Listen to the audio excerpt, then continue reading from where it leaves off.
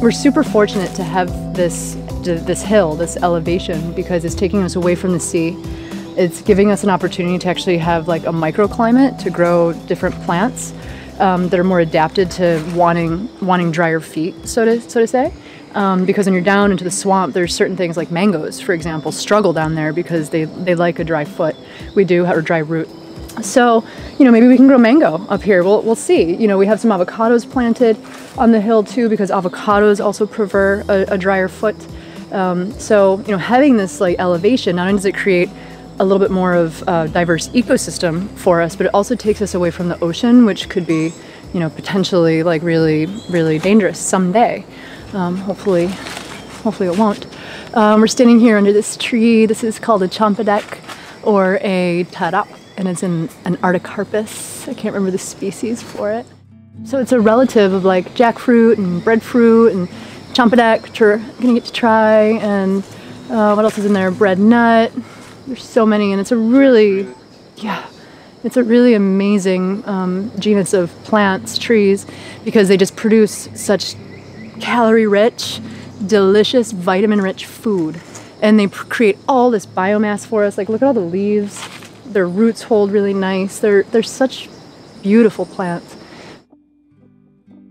So we have a lot of plants. We're a botanical collection, but also as a permaculture farm. And thinking about analog forestry, we work with natives, of course. And what's a native? There's so many different kinds of plants. We have endemic plants, we have native plant species, we have naturalized plant species, and we have invasives, right? And the invasives don't mean that they've been introduced. Like, an invasive is really just indicative that there's damage done to the ecosystem, or that there is not a keystone species or a predatory species for that plant or animal to help keep it into check, because there's so many different relationships in the forest. We have collaborative, cooperative, competitive, symbiotic, parasitic, predatory, and neutral relationships, or some things just don't really affect each other. And so, you know, when things get out of balance, it's because there's damage done to the ecosystem, and it's not there to keep itself in harmony, because the forest really does keep itself in harmony. There's usually like a stage in like a middle-aged forest where things are trying to die, where possible diseases could set in just because of age. It's just like human beings, you know, like we start to age and diseases set in. And my teacher, Seven Song, he's like, the only thing for sure in life is death. He's kind of a morbid. He says he's emo come lately because he's like a 60-year-old emo herbalist. He's awesome. So yes. So anyways, so we have, you know, the invasive species, and then we have our native species. Come on up, you guys, don't be shy. We have our native species, and the native species are the ones that are longest known to be in this area. You know, like human beings, it's kind of like crazy that we think we can like know so much, even though we really do know so much. But how do we really know like how these plants moved around the earth? You know, like seeds can travel like thousands and thousands of miles. Like, where do animals? I mean, think about like aquatic animals, how far they can travel. And so like for the plants that are native here to this area and to the tropics of the Americas, specifically where we are, is called the Isthmus of Panama. And so we're a land bridge in between, it really, like the continent of North America stops like around like the end of Mexico, and Guatemala, I think technically is the Isthmus of Panama. And so, and then there's South America. And so it's like the plates came together, it drove up, you know, this land where we are right now. And so it's an ecotone, meaning that it is in between two major ecosystems of North America, of South America, in between two oceans. And so we get, you know, species from the north, species from the south, as well as, and migratory species of like birds, so many birds here in Costa Rica, that, you know, what happens is that we also get adapted species that are just found in this area. And so that's why Costa Rica and the tropics are also, specifically like Latin America, here Central America, is just so biodiverse. You know, it's been mistreated throughout the years, of course, like through colonialism, but, you know, I also think it's part of why like the permaculture movement here is so strong, and is that like we see the potential and how diverse it is, and Costa Rica itself like draws people from all over. You know, it's really such a beautiful ecotone. But what you do see is a lot of species of plants from Southeast Asia. And so they would be naturalized in many ways. So things like mangoes, things like bananas, things like breadfruits, yucca. Like there's a lot of these plants have been naturalized here because they were introduced by human beings and they filled a niche and they didn't overcompete with other plants, and they became a part of the culture. And so if you ask people, like, where's banana from? Like, they're going to be like, oh, well, like if you ask a guy from the campesino, you know, from the countryside, where'd banana come from? He's like, what do you mean? It's from here. You know, and then I can be like, well, did you know that Alexander the Great, you know, brought it from Malaysia, and it was like this delicacy in Greece that like this little like beautiful, you know, it's like they don't know that kind of stuff that, you know, people like me, I guess, would know. Plant geeks would know. Ethnobotanists would know.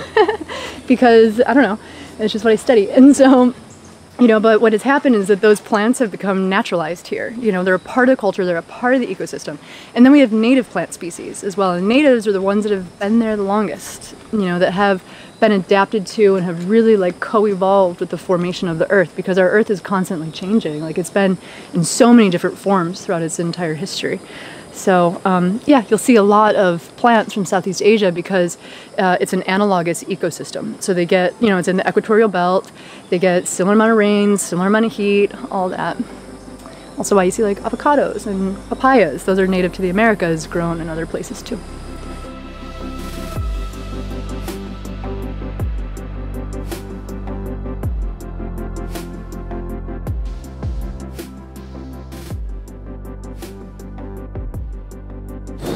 So this is really a beautiful kind of area because we're on the lands, on the topography, we're up on the hill. And it's so cool, like if we're in a permaculture course right here, we would talk about a saddle dam actually, because of the way that these two hills kind of meet together. Like we could put a little dam at the bottom there and collect nutrients as they run down the hill and possibly make a water feature. And so these whole hillsides right now are planted with fruit trees. When you look at the base, at the bottom here where it's getting down closer by sea level, it's really cool because there's a lot of indicator plants that are really, you can see them, you know, because we talk about indicator plants, like plants are going to tell you what is this ecosystem like, what's the ground conditions like, what's the water condition like, etc. And sometimes what you have to do is like really kind of zoom out and stand above, like we are on a hill right now, to see like what are some of those indicator plants. And a lot of what I do is like I unfocus my eyes and I look at the shapes.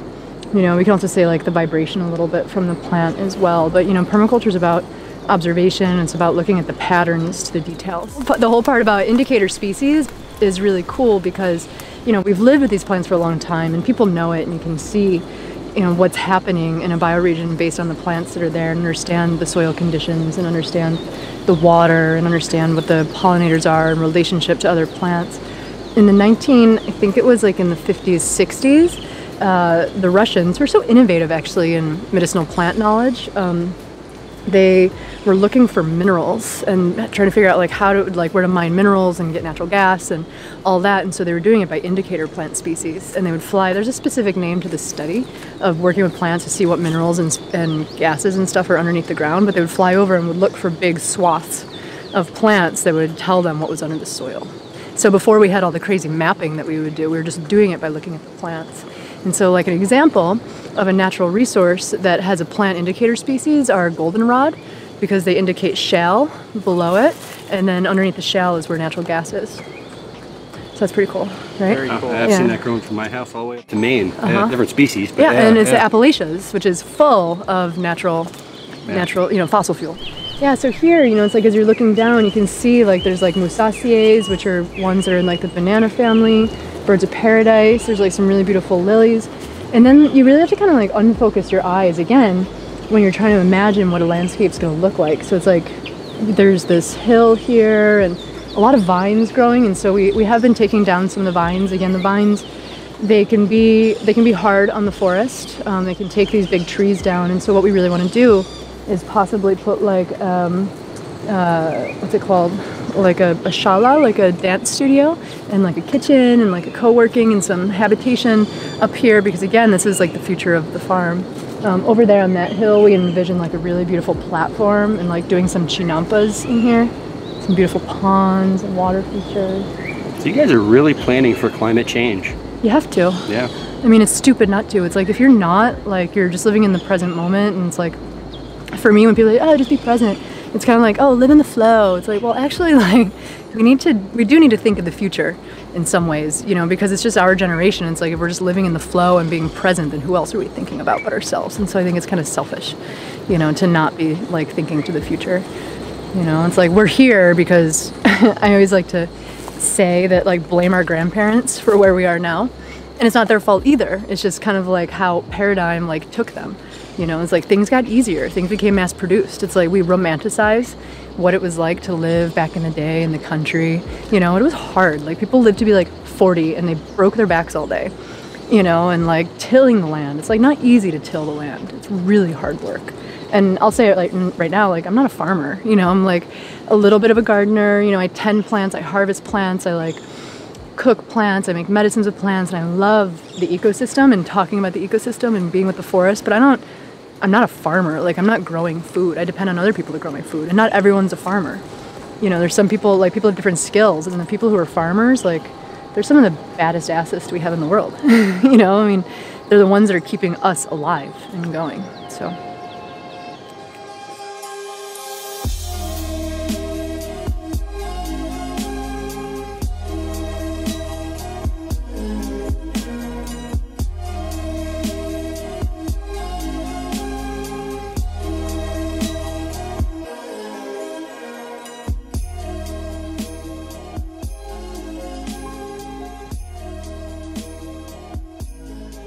Cercropia is really cool. It's like a pioneer species. In Spanish we call it tacotal, and so it comes into damaged ecosystems. It has a short life, like maybe only 6, 7, 8 years. It's very hollow. It has a relationship with an ant, and so it has this like complete symbiotic relationship. The ant keeps it clean, and the Cercropia provides sugar and habitat for the ant. The leaves that we were just talking about, what are so interesting about them is that they're an amazing bronchial dilator, and so for that like chest congestion, a little bit of an asthma kind of feeling, that tightness, that wheezing, even people who are having like a cough or they can't like catch a good breath, you can make it into a tea, or you can smoke it. And smoking it, you're not using the smoke as a preventative, because smoking doesn't make your lungs better, but you take it just like a few inhalations like you would do off of an inhaler, and it works amazing. And so it's a very tall tree. The leaves are hard to harvest when they're very tall because they'll fall and they'll be all brown and gross. Like, you want like vital green leaves that you then dry, and so you want to find babies around it and harvest them. Or if you take a Cercropia down, because sometimes they do get cut down because they're, like I said, they don't live very long. You know, they're a pioneer species, and when they get really tall and they fall, they're still a tree falling, and so it could fall on another fruit tree, it could fall on your house, it could fall on your car, whatever.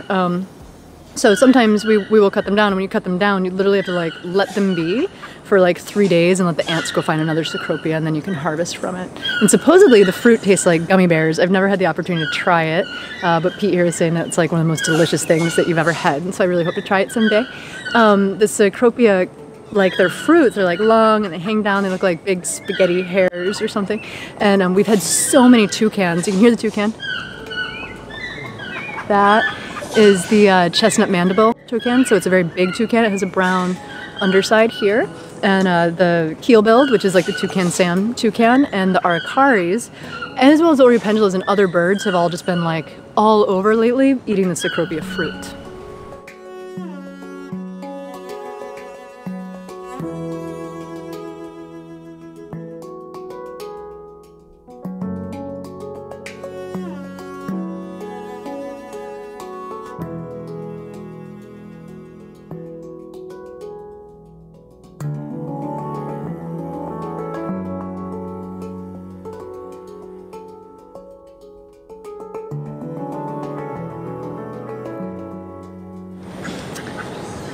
So this is kratom, or kratom, tomato, depending on which gringo is saying it. It's this really amazing plant that we'll see what happens to it. You know, in the United States, it went up to be reviewed to be put into like the class 1 kind of drug category, which is just ridiculous, really, because it's this amazing medicine. Like all medicines, the healing benefits and the dangers are in the dosage. You know, whether it's like garlic, or it's something like kratom, or it's something like coca, or it's something like cannabis, or something like sugar. You know, it's like again, it's really about the dosage.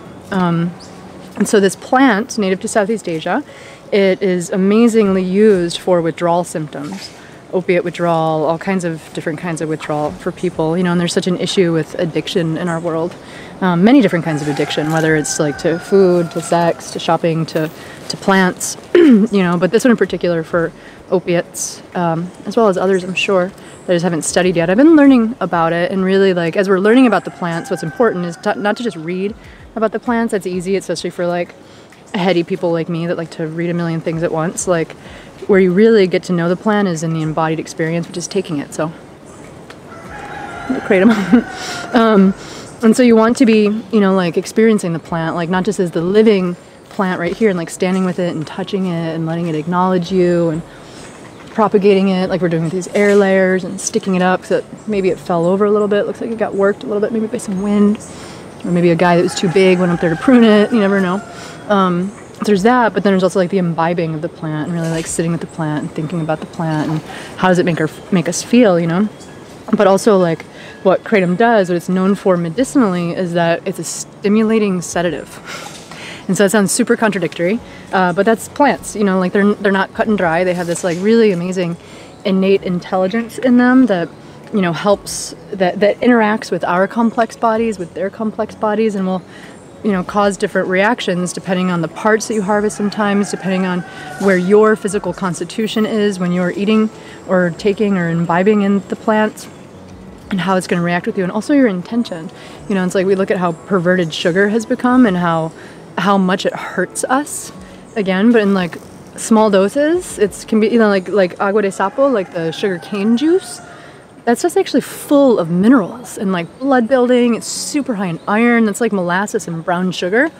That's iron right there that we get from sugar. So, but it's also about how much are you taking. And it's like even with the sugar cane juice, if I'm sitting there just like lick, lick, lick, like all day long, like I'm gonna have trouble, you know. But it's like if I need it and it fits my constitution, then like maybe a dose of, you know, a sugar cane juice would be good for me every day. It really is so much dependent on the person.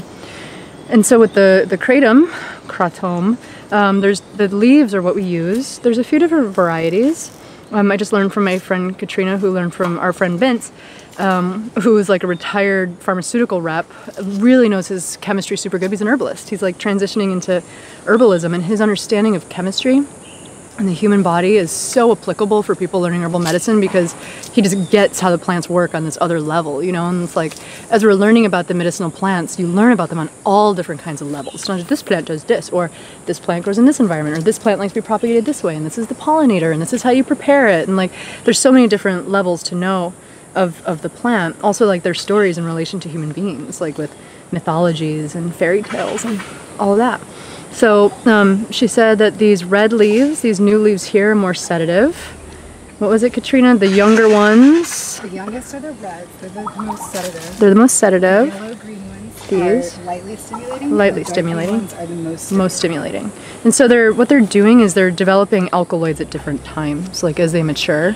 And so one of the reasons why is it the FDA?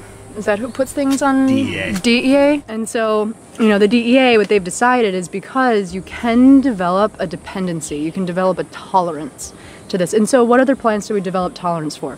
Tobacco, sugar, coffee, black tea, mate, like they're alkaloids essentially. And so, not sugar, but you know, those other plants that I mentioned have alkaloids in them, which can become very addictive because they make us feel good. And you know, another reason why, and this is where we can take this where we want to, is probably why they want to make it a class 1, you know, drug, is because it actually gets people off of pharmaceuticals. If you want to learn about medicinal plants, there's so many different resources. What I encourage you to do is really think about your bioregion first, you know, and who is there practicing in my bioregion, who knows the plants here. And then what I also recommend you do is go to conferences. It's the best way to learn from many different herbalists, teachers, clinicians, researchers, and see, like, do I like this person's teaching style? Do I like their philosophy or what they're about? Do I vibe with that person? You know, because sometimes you look online or you read someone's book and you're like, whoa, this person's a badass, they're amazing. And then you see them speak and you're like, oh my God, I can't stand their voice. Or that person has bad breath. Or whatever, you know, you don't want to study with that person. And so go to conferences. There's so many, you know, depending on where you are, just look it up. Herbal Conference Northeast, Herbal Conference Ireland, Herbal Conference Spain, Herbal Conference South Africa, Herbal Conference Costa Rica, and you're going to find the people who are there practicing with the medicine plants, because these are our oldest allies. They're our ancestors, and it's up to us to hold their heritage, you know, and to pass it on to other people. And there's this beautiful resurgence, this renaissance in herbal medicine, especially for people who come from Western culture, you know, where our traditional knowledge with the plants was really quite systematically wiped out. It's a whole other conversation I'd like to talk about. But you know, like, learn and get yourself out there and read like as many books as you can, but also like be with the plants and find the people that you resonate with to learn from.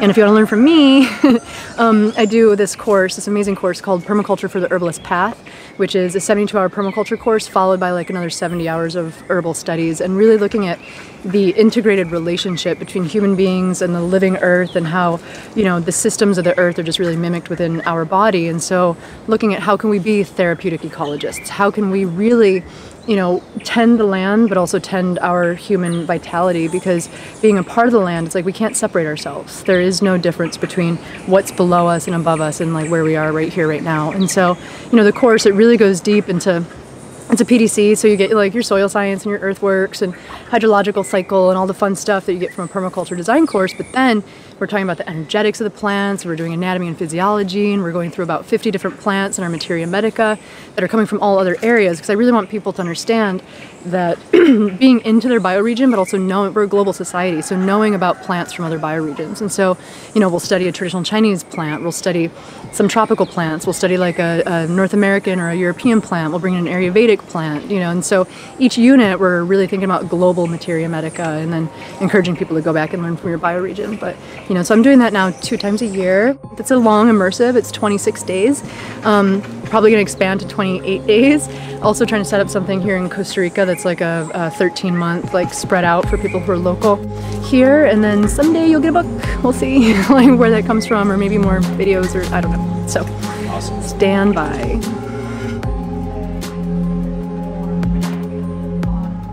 Can also be a little bit of an expectorant, and the leaves